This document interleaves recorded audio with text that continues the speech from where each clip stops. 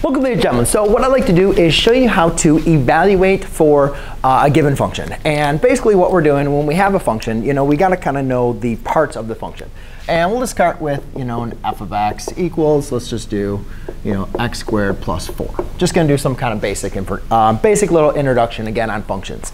So again, we have this f of x. And basically the f of x is, or really we can even just say the name, the f is going to be like the name. So just like I have a name and you have a name, all these functions we can give them different names. And we use different names just to differentiate the one function from another. Because you can see how f of x is different than g of x, and g of x is different than h of x. So that basically applies to your name, the f of x, g of x, and so forth. What's inside the parentheses is what we're going to call our input variable. Now, the main characteristics of a function is you're going to have an input and an output. And for every input, you're going to have that unique output, right?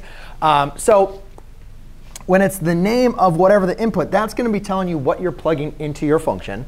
And this is going to be your rule of your function. So your rule you can see here is we have part of the input is a part of that rule. And then obviously, all we need to do if we're looking to evaluate for a different value is replace whatever value is for our input, plug that value in for the input, and then what we'll get is the output.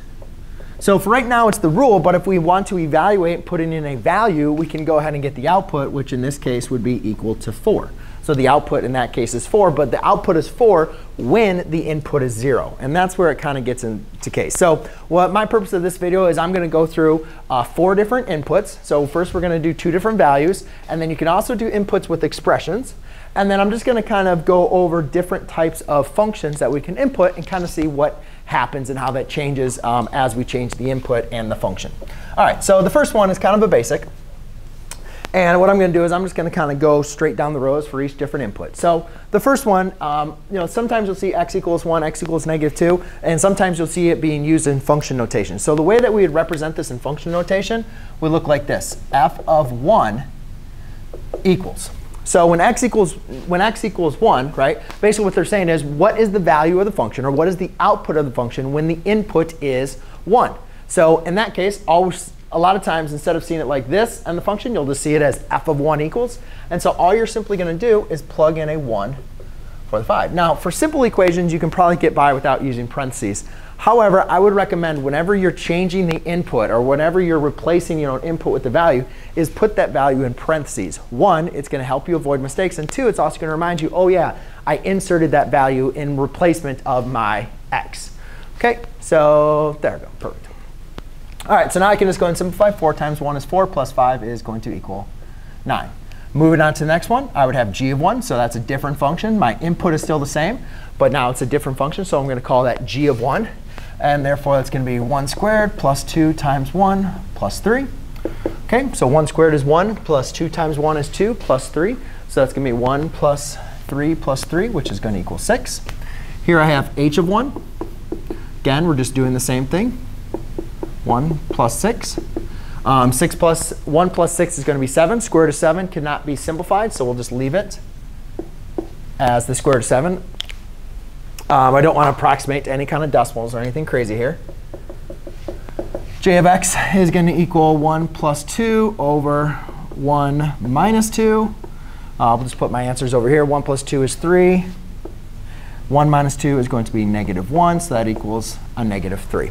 And the main important thing, is to go ahead and simplify these as much as possible as needed. But the main purpose of this video today is not to kind of go through every single simplifying technique, because you can kind of see the main idea of everything is fairly actually, let's kind of put this down here. 3 over -1 equals -3. I did create space for that. OK, so here I'm just going to be plugging them in. And I really just want you to get used to plugging in these values and getting used to what it's going to look like. So therefore, that's going to be 5 over the square root of 3. You should be familiar with rationalizing the denominator. And so it really doesn't matter.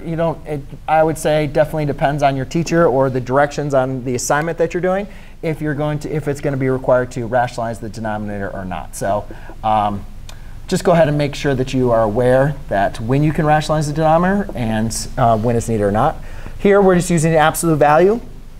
So we have 1 plus 1 is going to be 2 divided by 1. So therefore, that's going to equal the absolute value of 2 over 1, which is just equal to the absolute value of 2. OK. So there you go, ladies and gentlemen. That's basically it. You can see by plugging each one of those in. Sorry, you're going to have to kind of follow things. I didn't write in there exactly, but what we would really write is, if we were to rewrite this, f of 1 equals 9. G of 1 equals 6. H of 1 equals 7. And j of x equals -3. K of 1 equals 5 square root of 3 over 3. L of 1, I didn't write that in there. L of 1 equals the square root of 2. And that's how you would particularly write them in there. So let's just kind of go into -2, kind of see if that makes any kind of difference. I'll kind of work a little bit quicker because you can obviously see what is going on. We're just plugging in the values in for the x. However, I chose -2 because that does give us some different values here coming up that I wanted to make sure that I discussed. Here I have 4 times -2, which is -8 plus 5 is going to be a -3. Here I have g of -2, which is going to equal -2 squared plus 2 times -2 plus 3. Remember, whenever you have a negative number squared, it's going to be turned positive. So that's a positive 4. That's a -4, so it goes to 0 plus 3. So that's just equal to a positive 3. Here we have h of -2 equals the square root of x plus -2. Oh, I'm sorry. What am I doing? -2 plus 6. Again, remember, I'm entering these into their parentheses just so I can make sure I remember that was what the input value was. So -2 plus 6 is going to equal to a square root of 4. And square root of 4 we can simplify. Unlike the square root of 7, we can simplify that to a 2. OK, over here we have j of -2 equals -2 plus 2 all over -2 minus 2. Well, -2 plus 2 is equal to 0. -2 minus 2 is -4. However, whenever you have 0 in the denominator, it doesn't matter what it's divided by. It's always going to equal 0. OK. Over here, we have k of x. K of -2, I'm sorry. So we'll have -2 plus 4 all over the square root of -2 plus 2. So again, we have -2 plus 2, square root of that. So -2 plus 4 is going to be a positive 2 over the square root of 0. Well, the square root of 0 is just going to be 0. And anytime you divide by 0, you're going to have an undefined value. OK, so we can't divide by 0. So therefore, that value is going to be undefined. So we cannot evaluate for k of -2, or at least there's no value in for the function. And then last but not least is going to be L of -2. OK, and so we're just going to do absolute value of -2 plus 1 all over -2. So when we evaluate inside the absolute value symbols, we're going to do -2 plus 1, which is -1. So just remember, ladies and gentlemen, that the absolute value is basically going to be the absolute distance from 0. So if you have an absolute value of -1, that's just going to equal 1. 1 divided by -2 is just equal to a -1/2. All right? All right, so that's basically what you will get with numbers. And it doesn't really matter. You can do fractions, decimals. All you do is replace the input value with that value. Now let's go ahead and move on to variables. And variables is basically doing the exact same thing. All you're doing is plugging in those values. The simplifying, though, sometimes is a little bit different. So we have to simplify our expressions, which you're used to. But it's very similar, but it's also just requires a little bit different work. So let's kind of work on these exactly the same. Or let's kind of work on these, see what we get. So again, you're just going to change your input value to -x. So therefore, I have 4 times -x plus 5. So now when I plug in my new input into my rule, my output is not going to be a given value. So when I plugged in values, I got a given value for my output, right? Well, now I'm just going to get an expression as my output, which is perfectly fine. There's nothing wrong with that. It's just different than what we had from before. Here I have g of -x, which is -x squared plus 2 times -x plus 3. So -x squared is going to now be a positive x squared. This becomes -2x. And then that remains the same as positive 3. H of -x equals the square root of -x plus 6 So I don't really need the parentheses here. That's just going to be a negative x plus 6. So you can see how on some of these, they can be very, very easy, right? And some of them might require, you know, a little bit of extra work. So negative x plus 2 over negative x minus 2. You can see here how this isn't changing at all. It's just going to be the exact same expression. You know, so I could save some time and not even change that if I wanted to. Over here, you can see that if I was going to replace this with x's and negative x's, it's not going to change anything. Oops, I'm sorry for write that in there. So let me just actually write that in there, negative x. Let's save some time here. That's just going to be a negative x plus 4 all over the square root of negative x plus 2. And then last but not least, I have an L of x, which is absolute value of negative x plus 1 all over negative x. Now, what's important on this one is a lot of students will get confused when they go ahead and take a look at the absolute value and believe that the absolute value is going to, you know, undo this negative sign here. So that's not going to be the case because that only works when we're dealing with a that's only going to work when we're dealing with a, you know, expression that's not this is one single term, not when we're dealing with, you know, two separate terms, because we don't know what the value here of x is. So therefore, the final value here is just going to be absolute value of negative x plus 1 all over negative x. All right? All right, and then last but not least, the one that's probably going to deal the most algebra that you're going to have, but is the one that's really kind of preparing you for some different types of later mathematics, is when we need to evaluate for f of x plus 1. So you know, we kind of do all of this to really prepare you, you know, for something like this, where you're still getting a lot of the, you know, you're just finding the value. It's going to be another expression. And it just takes a little bit extra math, but nothing crazy from you. So let's go ahead and see what we'll do here.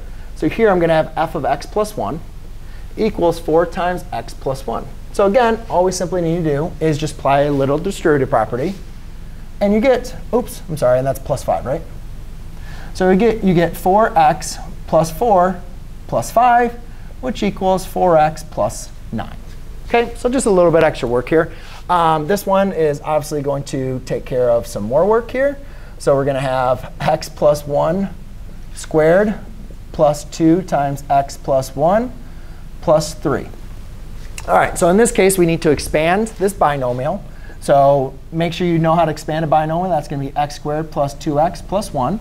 Apply distributive property here, which is going to be a positive 2x plus 2, and then plus 3.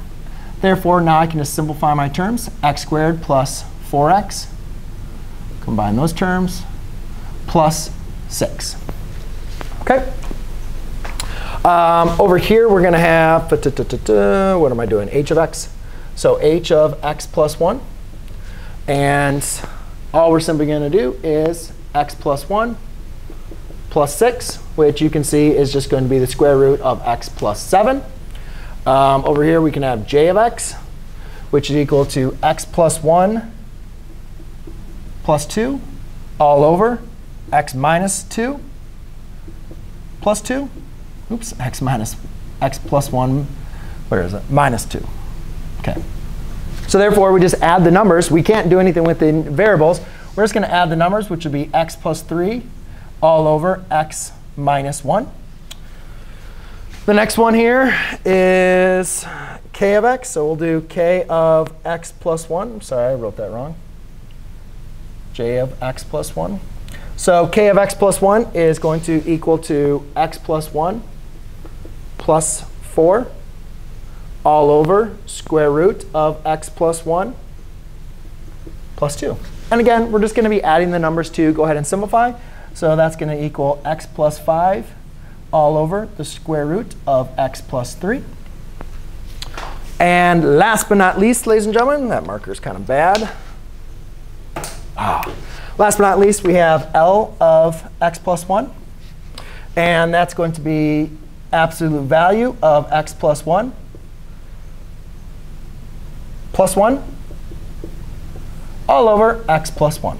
So therefore, we have 1 plus 1, which is 2. So we have the absolute value of x plus 2 all over x plus 1. So there you go, ladies and gentlemen. That is how you evaluate a whole bunch of different types of functions for different inputs. Thanks.